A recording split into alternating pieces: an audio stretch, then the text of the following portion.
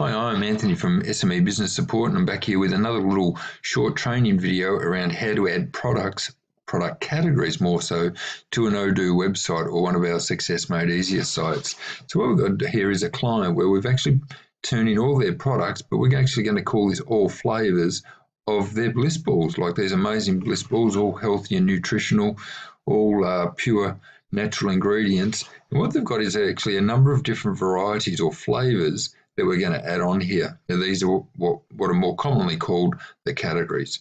So let's go and have a quick look. Now, I've actually opened up another browser for this video. You can see here that I've actually got them. But what we've done here at SME Business Support is we've actually created a standard system based on Odoo version 11.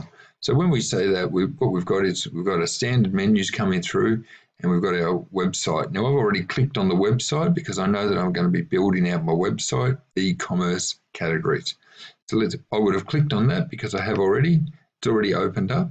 Then I've come across to configuration, and then I've come down to my e-commerce categories, and I've come across here, and I want to add a new one from the list of categories that I'm actually going to go add. So I'm going to create a new one now, and I know Snickers, which in our country is a very yummy, tasty bar, yeah, and that sounds like an absolutely yum bliss ball as well. So if I come down now, I'm going to actually consider the alphabetical order. I'm going to place that. Now, I always do a quick refresh. Why do I do that while it is refreshing?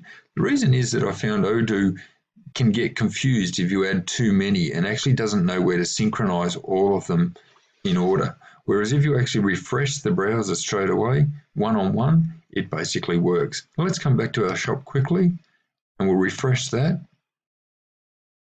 And now you can see that we've got the Snickers here, but if we go and click on Snickers, you'll see that we don't yet have anything, but if we click on Super Green, we've actually got them coming through.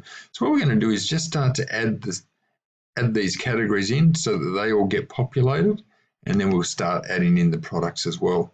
All right, well, here, and I'll talk to you about how we add the products in as we go on to the next one. Well, here's to your Success Made Easier. That's it from me on this one. Anthony Gardner, SME Business Support. We'll talk to you soon. Bye for now.